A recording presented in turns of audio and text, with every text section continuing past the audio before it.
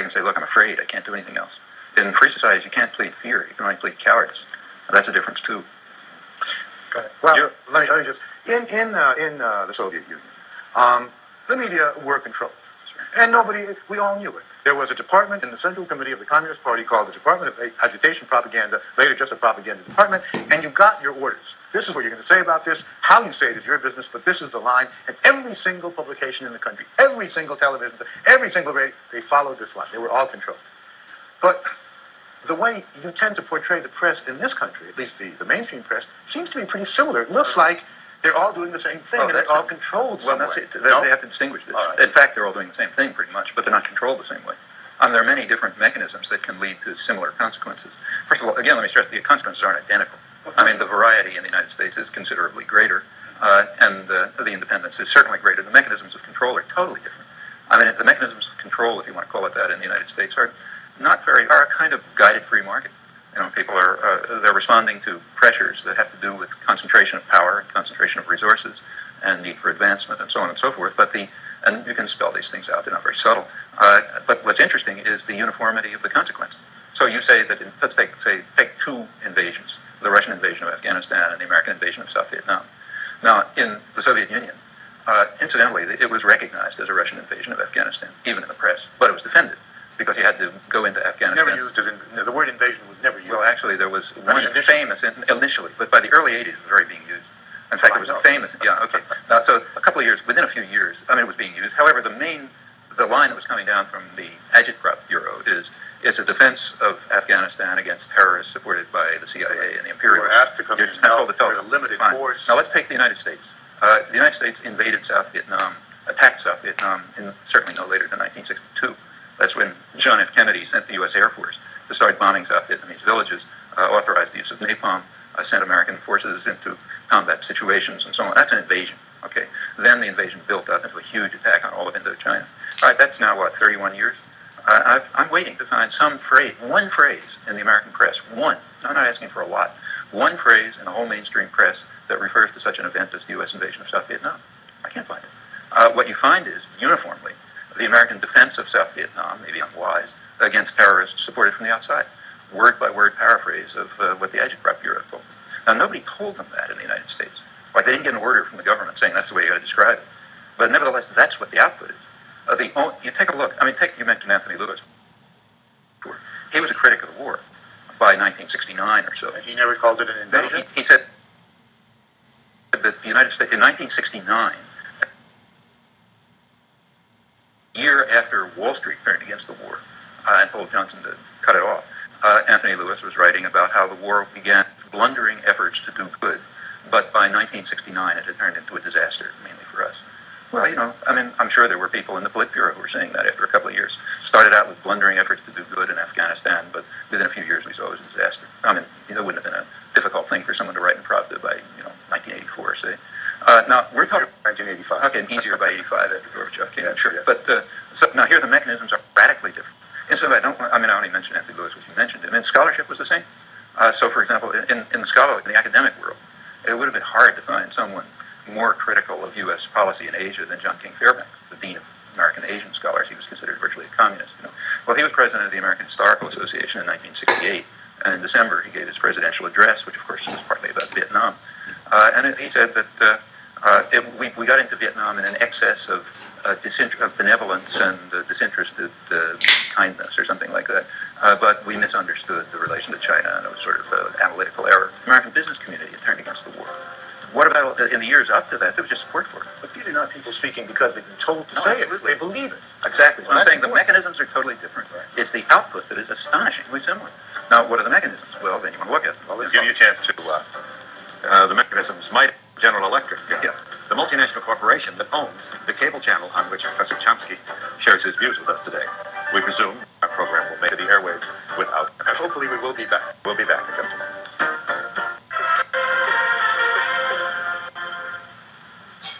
Well, one more time, Professor Chomsky. As I've reviewed not only the documentary, which shows you speaking around the world and talking to just about every reporter in the northern and the southern, gives essentially the same message. Because why? Why? Yeah. Well, we have to look what the message is. First of all, the message is one of of remarkable subordination to power. Now, power in the United States doesn't happen to be in state. It's not a centralized military bureaucratic state like in the Soviet Union. Right. Power in the United States primarily lies in corporations and the corporate world. There's very narrow concentration of control over resources, over investment decisions, and so on and so forth. And that affects everything. It can't help affecting everything. It affects the government because this means that there's a very close link between governmental power and corporate power. Furthermore, just the ability to make investment decisions and financial decisions places bounds on what any government could do. Yes. Furthermore, now let's go to the major media. What are the major media? Well, they're huge corporations. Okay, the New York Times, Washington Post, NBC, they first of all are large corporations, so quite profitable ones, in fact. Secondly, they're parts of even bigger conglomerates, like Westinghouse and GE and so on. Now, like any corporation, they sell a product on a market. This is a market, roughly a market, kind of a state-guided market society. What's the product and what's the market? Well, the market's advertisers. That is other businesses.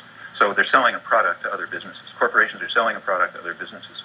What's the product? Well, the product is audiences. Now, for the major media, the ones that kind of set the agenda, they're selling elite audiences, privileged audiences. The New York Times, say, is targeting privileged elite sectors of the population. That's their audience, and they're trying to sell that audience to other businesses. Now, so we have to begin with, just on the most elementary grounds, we look at a system. Suppose we're Martians. We're looking at this system. We say, okay, here are huge corporations selling privileged audiences to other businesses. Well, what picture of the world do you expect to come out of that? Then we begin to add other factors. If let's say you're the chief diplomatic correspondent of the New York Times, or a pundit on the op-ed page, and you want to really have important insights into the government. Well, we all know how that's done. You have lunch with the Secretary of State. He tells you the lies that he wants to appear tomorrow. You write them and you say, a high source in Washington, my intrepid reporting has discovered that a high source in Washington said so-and-so. In fact, if you compare the internal declassified record, say people like Dean Acheson's decisions, and you look at, say, James Reston's columns, they're pretty close. And the same will be true about James Baker and Thomas Friedman. And furthermore, this is an open secret. We know that this is the way, it's not a big secret in the journalistic profession that this is. Now, in order to maintain those contacts, you better present the world a certain way, or those contacts are going to be cut off. You'll lose your opportunity to have to appear to have special insight, to have leaks, to be able to come across with the story, a couple hours before the next person, and so on. Plus, now there's an interplay here which requires power in order to maintain your own power. That's another factor over and above the just structural and institutional properties. Go along, you get along. But to those wounded mainstream people, Jeff Greenfield of ABC News said you were from Neptune. You're a wacko. Not only that, but the majority of people in the Soviet Union by the late 1980s, in fact before that, would say to you, well, we know that these papers are controlled. Absolutely. We know. Whereas most Americans would say to you, Professor, give me a break. This isn't true. I have a free press. I get all the information I need. The New York... Are Americans less intelligent? We report on the pollution of major corporations. We report on all these things. And here you are dropping this. But I'll give you a chance to answer. You're not... But this is a very... Who controls this? You're not allowed to cut us off. I want to impress Professor Chomsky. They won't cut us off if I won't let them. Watch this. From the documentary Manufacturing Consent, a very protracted look at Professor Chomsky's speeches around the world, his statements, and his social criticism, comes forward now a part of an interview that Bill Moyers conducted with none other than Tom Wolfe, the author, who responds to the question that follows Professor Chomsky everywhere he goes. Variously stated, it essentially boils down to, who the hell do you think you are? Tom Wolfe. This is the old cabal theory that somewhere there's a room with a baize-covered desk, and there are a bunch of capitalists sitting around, and they're pulling strings. These rooms don't exist. I mean, I hate to tell Noam Chomsky this. You don't share that. I think it is the most absolute rubbish I've ever heard. This is the current fashion in universities. It's patent nonsense, and I think it's nothing but a fashion. It's a way that intellectuals have of feeling like a clergy. I mean, there has to be something wrong. Well, I actually agree with that comment. I mean, the idea that there would be a high cabal running things in a country like the United States is idiotic. Well, that would say it is like the Soviet Union. It's totally different, which is precisely why I say the exact opposite. What I'm talking about, it's like saying the corporations try to maximize profit and market share. That's not a conspiracy. That's the institutional structure of the system. Individual decisions lead to that consequence of trying to maximize profit and market share. You don't do it, you're out of business. That's not a conspiracy, and it's not a high cabal. Now, why does Wolfe, or whoever it was, hear this as being a conspiracy? The point is that any analytic commentary on the institutional structure of the country is so threatening to the commissar class, they can't even hear the words. Is he part of the commissar class, Tom Wolfe? Yeah. I mean, he can't even hear the words. So if I say there is no high cabal, what he hears is there is a high cabal. But don't you think the reason he can't hear the words is because he believes profoundly in the things he's been taught, that this is democracy, that there is freedom. It's like a lot of people like myself who used to be members of the Communist Party and who profoundly believed in the ideals and very painfully let go.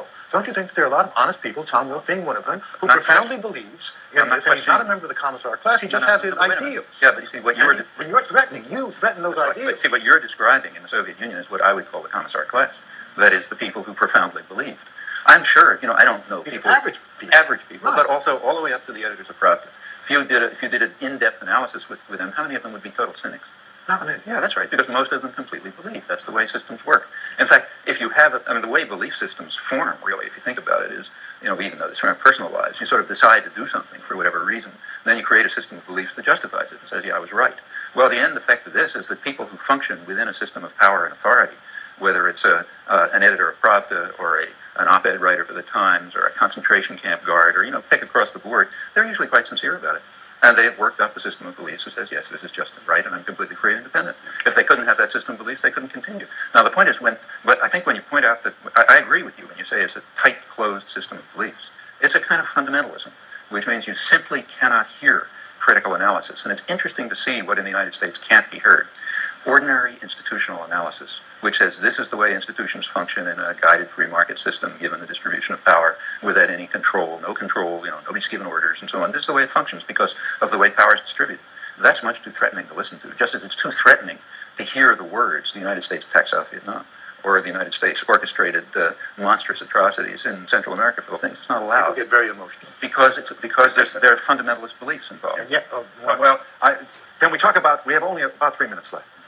East Timor and Cambodia. May I ask you to briefly make your case there? Well, the case is pretty straightforward. It's as if history set up a controlled experiment. There were two major atrocities going on at the same time, same part of the world, roughly comparable in scale. One of them was an Indonesian invasion and annexation of another country, East Timor. The other was Pol Pot atrocities internal to Cambodia. The coverage was dramatically different. Coverage of East Timor declined sharply as the atrocities continued. The coverage of East Timor was pretty high before the Indonesian invasion. It then declined and hit zero in both the United States and Canada in 1970, and most of the world, the Western world, in 1978, when the atrocities really reached genocidal proportions. In Cambodia, on the other hand, there was huge publicity. Within a few weeks after the Khmer Rouge takeover, the New York Times already announcing genocide, when probably maybe a few hundred or 1,000 people had been killed. Well, what was the difference? The difference was, in one case, the United States was directly behind it. It was providing 90% of the arms. It was providing crucial diplomatic support. The invasion of East Timor. The U.S. provided critical diplomatic support. Daniel Moynihan took pride in the fact that he prevented the UN from doing any action. He writes about it with great pride. The U.S. gave them new offers of arms. As the attack peaked, Carter sent more arms. In Cambodia, it was an enemy. You can be very moral about the atrocities committed by an enemy. May I call your attention to, speaking of East Timor, less than 3 years ago, Amy Goodman and Alan Nairn, two reporters with whom you're familiar, Ms. Goodman with Pacifica Radio, and NPR, a public listener-supported radio station, and Alan Cairn of The New Yorker, are beaten by troops who are firing on civilians around them as they assemble and march for one of the first. This is less than 3 years ago. Here is part of that report on radio. I want you to listen to some comment. Just take a moment.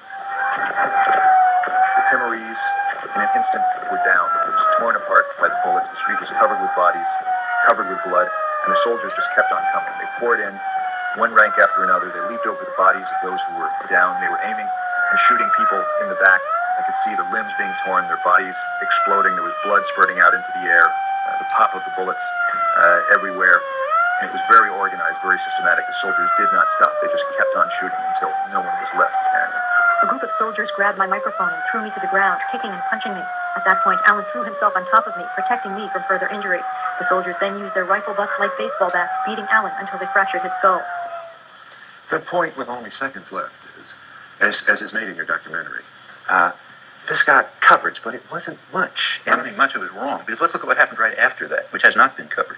The immediate consequence of that is that Western oil companies, following the lead of their governments, entered into agreements with Indonesia to rob Timorese oil. That's exactly as if Libya had entered into an agreement with Iraq to rob Kuwaiti oil after the Kuwaiti invasion. That reported? So what determines what the Western media covers? We'll be back next time with Noam Chomsky.